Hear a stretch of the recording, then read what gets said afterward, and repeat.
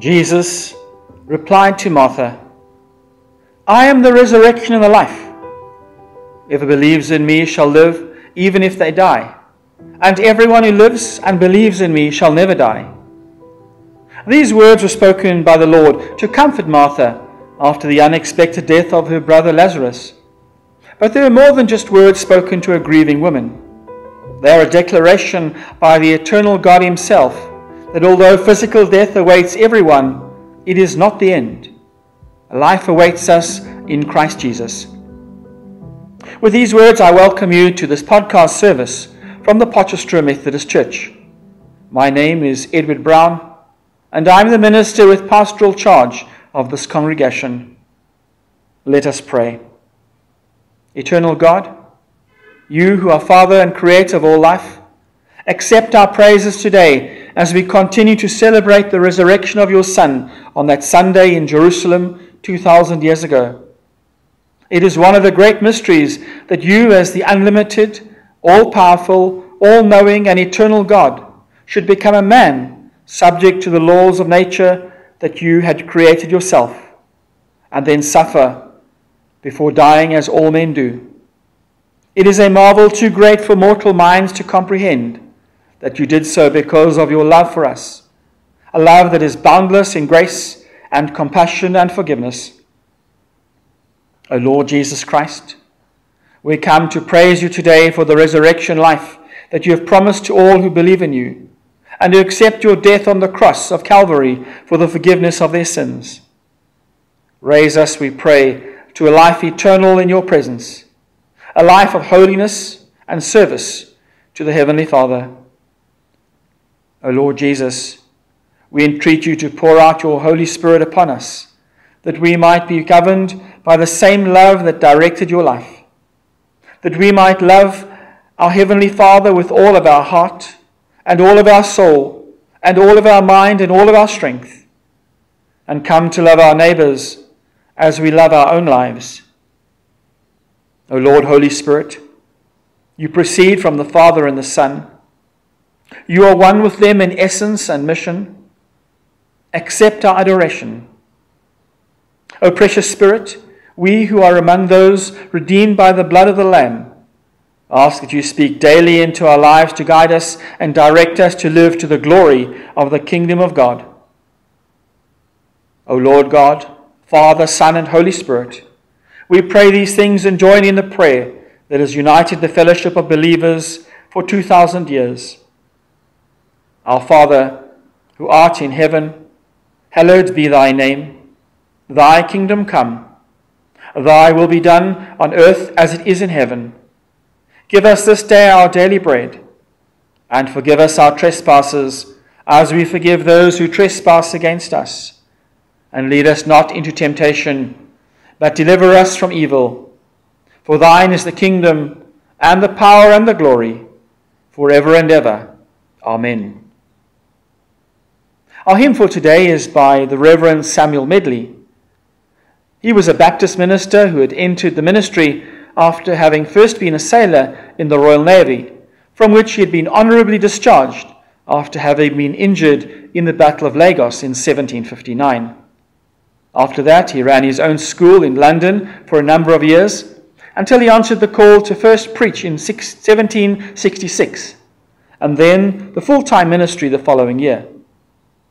He later moved to Liverpool, where his background as a former sailor made him very acceptable to the mariners of that port city, among whom he worked for some time.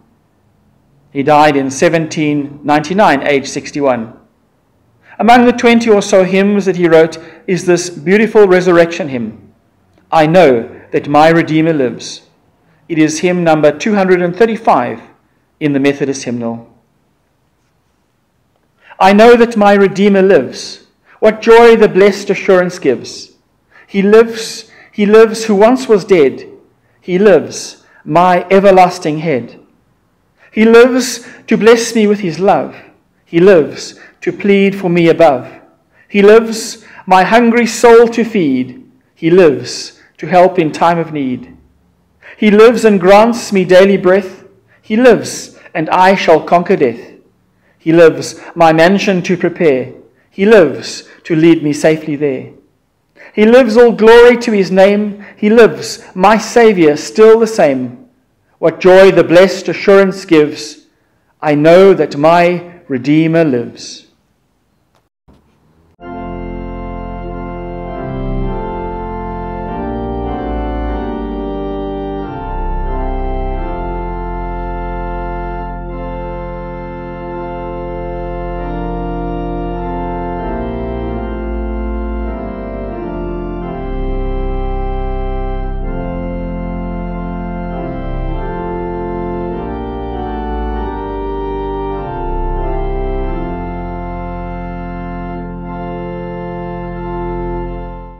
Today's scripture is taken from Mark chapter 16, and I read from verse 1. After the Sabbath was over, Mary Magdalene, Mary the mother of James, and Salome bought spices to go and anoint the body of Jesus. Very early on Sunday morning, at sunrise, they went to the tomb. On the way they said to one another, "Who will roll away the stone for us from the entrance to the tomb?" It was a very large stone. Then they looked up and saw that the stone had already been rolled back. So they entered the tomb, where they saw a young man sitting on the right, wearing a white robe, and they were alarmed. "Don't be alarmed," he said. "I know you're looking for Jesus of Nazareth, who was crucified. He is not here. He has been raised. Look, here is the place where they put him. Now go and give this message to his disciples, including Peter. He is going to Galilee ahead of you. There you will see him, just as he told you." May God bless the scripture to our understanding. Amen. My message for today is entitled, God in Jesus always goes ahead of us. The dead great leaders of history are divided into two groups. The first group comprises those who are buried and remained there in their tomb. The burial sites of many of these leaders is known, and those places are venerated, respected, and in many cases visited by historians, admirers, and tourists. Some of the great leaders' final place of rest has been lost to our records. But because those men and women were never seen again, we can be certain that they are still dead. Then we have the other group. Actually, it can't be considered as a group because it only has a single entry. It is the empty tomb of a young Jewish rabbi from Nazareth in Galilee, Jesus, the son of Joseph, who had been executed by the Roman authorities in Jerusalem for the crime of being the king of the Jews. But people will say, history is full of the records of empty tombs, raided by grave robbers and archaeologists alike. Aha! But here is the difference. What makes this entry unique is that the Bible records that by the time the sun rose on the third day after his burial, that Jesus had abandoned his own tomb, that he had walked out of it and immediately began to encounter his followers. Unlike any other tomb, Jesus' empty tomb declares boldly that Christ the Saviour lives. When Jesus, their Lord and Master, had been arrested, humiliated, degraded, brutalized, and executed only days before, the disciples' faith had been shattered. And by disciples, I don't just mean the 11 apostles. I mean every man, woman, and child that had looked to Jesus for guidance and direction. They had believed that he was the promised Messiah, that he would free the nation from foreign bondage, that he would restore the purity of the worship that had been lost to the Jewish religion, and that he would reignite the faith of Abraham, Isaac, and Jacob in people's hearts, and that there would be a spiritual revival that would revitalize the Jewish faith.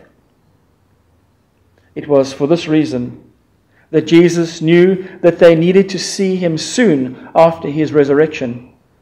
He knew they desperately needed to have new images and memories to overlie those from that horrible Friday. Over the 40 days between Resurrection Sunday and his ascension, Jesus would appear so many times and to so many people in all sorts of circumstances and places that they would never doubt that he had triumphed over life and history and death itself.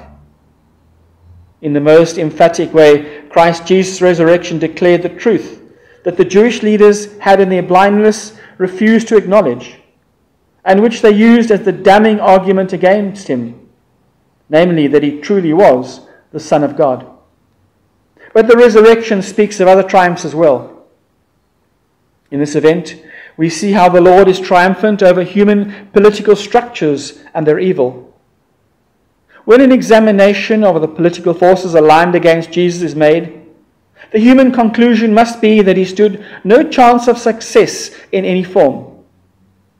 The Roman Empire was at that moment seamlessly united with the most powerful Jewish ruling body, the Sanhedrin, something that had never happened before during the almost 90-odd years of Roman rule. By walking from the tomb, Jesus declared his triumph over Rome's emperor and Jerusalem's high priesthood. Both would fall forever. Since that time, there have been many cases where it appeared that the political machine of some or other country must be victorious over Christ. But every one of those evil governments has fallen. The same has been true of governments that supposedly avowed Christian principles but did not honor Jesus as Lord. Let kings and governments that treat all faiths as equal to the Christian faith take note. They will surely fall at his hand, for God tolerates no rivals to his right to rule. The resurrection of the Lord Jesus from the world of the dead revealed his triumph over sin and its rightful wages, which, as Paul wrote, is death. Throughout his ministry, Christ had declared people to be freed from their sin. And the Jewish leaders had bitterly rejected those pronouncements because they rightly pointed out that only God could forgive sin. By his resurrection, Jesus Christ's absolute purity and sinlessness, God's state of perfect holiness in him, was publicized in a way that could not be challenged. Jesus is God, and as such has the perfect right to forgive the sin of anyone, anywhere, anytime, forever. Christ Jesus' resurrection was the ultimate triumph over Satan and his servants. Jesus' ministry had resulted in many people being freed from the power of the dark forces of evil. Adults and children alike had been restored to full humanity by the words of the Master when he ordered their foul infestations into the abyss. But none of Jesus' followers had truly understood the infiniteness of his sovereignty until he rose under his own power from the grave. Jesus had defeated all the might that the legions of darkness could muster against him. Satan and his illegitimate reign over the earth since the time of Adam and Eve's fall was over forever. Jesus' resurrection was God's triumph over our greatest enemy, death, and its showcase, the grave. Never again would the sons of Adam or the daughters of Eve have cause to fear death, because we now know that it is not the end. There is the promise of eternal life to all who choose to link their destinies to that of the prophet from Nazareth in Galilee. Within a very short time, the disciples would learn the most wonderful truth, namely that Jesus' resurrection power was available to his followers. 10 days after their Lord's ascension, the disciples would be filled with the Holy Spirit, and Peter and the other disciples would perform many miracles in the name of Jesus. So much so that Paul later wrote to the church in Ephesus in chapter 1, verse 19 and 20. And how very great is God's power at work in us who believe. This power is the same as the mighty strength which he used when he raised Christ from death and seated him at his right side in his heavenly world. The writer of Hebrews expressed a similar thought in chapter 13, verse 20 and 21. God has raised from death our Lord Jesus, who is the great shepherd of the sheep, as the result of his sacrificial death, by which the eternal covenant is sealed. May the God of peace provide you with every good thing you need in order to do his will, and may he, through Jesus Christ, do in us what pleases him, and to Christ be the glory forever and ever. Amen. Let us start today to pray earnestly that God will once again pour out his power on his faithful servants, us, that we might serve him in spirit, truth, and power. In the instruction to the disciples, the angel told them they were to follow their Lord Jesus to Galilee and would see him there. The wonderful truth is that even though he commissions us to go out for him, that Jesus is always with us and still goes ahead of us. Jesus is always with us. He is with us whether we are alone in the time of personal prayer, or as many prisoners for him are attested, with them in their cells in accordance to his promise as found at the end of Matthew, I will be with you always to the end of the age. He is also with us in the midst of a worshipping church community. Earlier in his teaching to the disciples, he had prepared them for times of fellowship with him and each other, saying, For where 2 or 3 come together in my name, I am there with them. That was in Matthew 18, verse 20. In his presence, we will find the Lord Jesus will lead us, as he led his disciples, to mountaintops of wonder and prayer. Such events should be far more common than they are in the church. And I remember with delight hearing teenagers declare the best part of an Easter camp they'd attended was the time spent in prayer and praise. The Lord Jesus will lead us into valleys to serve him by serving his people.